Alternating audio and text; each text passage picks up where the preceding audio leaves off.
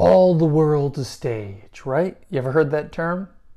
Well, actually, there are specific stages within the world that we really kind of need to know. So that's what we're going to be talking about today, okay? The different types of stages that you can act on and that you probably will be on at some point in your career. We're going to go through the four main ones, which is the proscenium.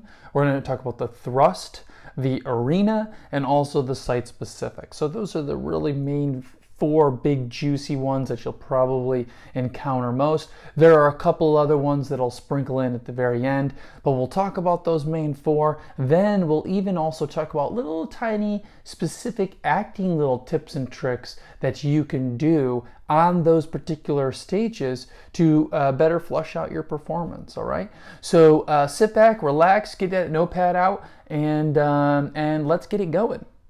So we're going to start off with one of the oldest stages. It's the arena stage, or also theater in the round.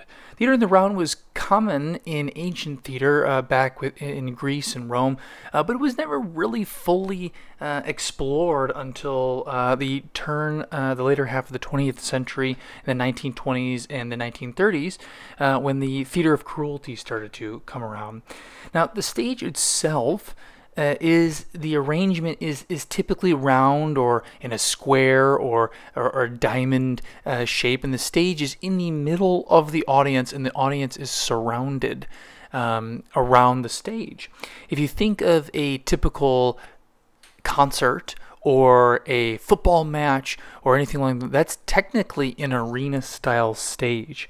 The characteristics lead itself to high energy productions, and it is especially flavored by productions of classical theater. So what's great about the theater in the round is that it requires no stage curtain. It also doesn't really typically lend itself to using a lot of scenery, and it allows for the audiences to really utilize their imaginations. You can see this in a lot of different spaces, often in festivals or in outdoor parks and things like that. This type of stage creates a unique and intimate atmosphere and is very good for dramas that require a lot of audience involvement, and usually there are walkways that lead to the stage that the actors utilize as well. But when you're acting on an arena stage, it's always important to understand that you can't necessarily follow the classic never turn your audience back to the audience, because that really doesn't apply to the arena stage, because your back will always be at some point to an audience member. So when you're acting, remember to use that effect to your advantage, and when you want to convey a particular moment, a dramatic moment or a comedic moment that for matter, you can always do a turn of the back or turn around and face a certain type of audience that maybe you've been neglecting for a part of the show. Now, it's also going to take some skillful blocking that you'll work out with your director, but just as you're acting on the stage, just understand that the whole stage itself is at your disposal. Typically, there's not a lot of sets and a lot of props that you'll use, and make sure to project as that you'll have to reach a 360-degree auditory circumference when you are trying to reach all of your audience members. The next stage is the thrust stage. It is a modern revision of Shakespeare's Old Globe Theatre stage, and it was designed by Sir Tyrone Gerthon for the Assembly Hall in Edinburgh, Scotland. Now, the thrust stage is also known as the platform stage and also the open stage, and essentially is a hybrid between the arena stage and the proscenium style stage. It extends into the audience on three sides and is connected to the backstage area by its end stage. The end stage is where the actors come and go, and that's usually where the entrance and exits happen. Similar to the arena stage, the thrust stage often intensifies the intimacy of dramatic experience, making it so the most vulnerable and most powerful position on stage.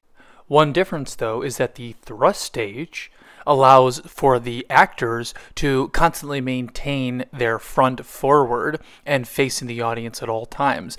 They can always lean on the back of the stage because that is where no audience are sitting. And the thrust stage has the benefit of having a greater intimacy between the actors and the audience members more so than the proscenium style. The next and most common stage when people think of theater is the proscenium style stage. And the proscenium stage in the 19th and 20th century distanced the audience from the play, and it provided a clear frame, which is called the proscenium, behind which the performers and the actors acted out their particular scenes. Now, this proscenium arch, if you will, created a detachment that really separated the spectators from the actors, and it really gives the illusion that the actors are in a world of their own, and that the actors are unaware of the audience's presence. Now, the audience in a proscenium style stage only faces one direction, and the imaginary wall between the actors, the action happening on stage, and the spectators, the audience members sitting in the audience, that is called the fourth wall. And this word came about because of this particular type of stage, because of the illusion and the distancing effect that this particular stage has. So most proscenium style stages have a curtain, and the space above some of the proscenium stages may include flyouts where the curtains and scenery and other supporting equipment and the lighting instruments hang. Many theatrical properties and sceneries can be utilized in this particular space, and that includes backdrops, curtains, lights, large sets, and things like that. These can be used at great effect without the risk of being seen by the audience or getting in the way for quick movements and things like that. The hidden aspect, where all the tech happens behind the stage, makes it a fan favorite for a lot of productions. The entrances and exits can be seen more gracefully than an arena or a thrust stage, and it can be much more contained, and the illusion of theater can be much better upheld. Most people will find themselves on a proscenium style stage at some point in their career, and there's a couple acting tips that you should know when on this particular stage. You should know that when on the proscenium stage, if you are ever at a higher level than another actor on this particular stage, that often indicates that you are in a more dominant position. You should also know that when acting on a proscenium style stage, it is almost a two-dimensional plane of acting. So you really want to stay open and keep front-facing forward unless otherwise noted by the director. If someone stands upstage, that they will be perceived as more dominant. This is because you'll have to look away from the audience to connect with them. The next one is crossing. Crossing the stage should only be done if either the director tells you, and if he or she does, you should make it with intention. Every movement that you do on stage, you want to make sure that you have a reason why you make a cross or a movement on stage. And the last one, most people also know this as well, is you don't want to upstage your fellow actors. So that means standing in front of them and breaking the audience's eye line with that particular actor, particularly if they have lines to say in the play. And last but not least, we have a type of stage called site-specific. Now, there are plenty of other different types of stages that we could cover here. For the sake of brevity, I want to only cover these top four. And the last is, it definitely needs to be included in there because it's different from all the others, and it's called site-specific. Now, site-specific does not have a particular location. It does not have a particular type of stage. It is literally specific to the site that you decide to perform in. So there are plenty of different examples where famous plays have performed, whether it's on a beach or in the forest or different places like that. One of the more famous ones is actually a production of Waiting for Godot in the aftermath of Hurricane Katrina.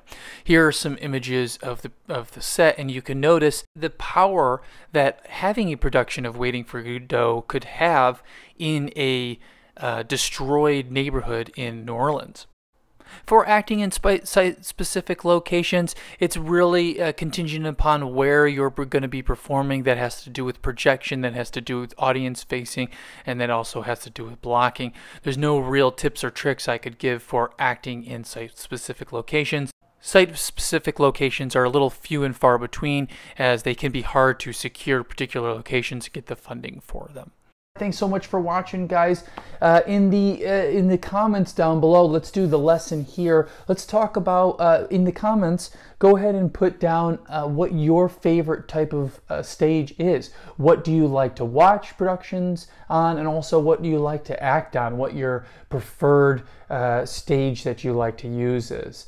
Put those in the comments below, and I'll go and reply, and we can have a discussion regarding the different pros and cons for each stage. If you haven't done already, please give us a like and share our videos.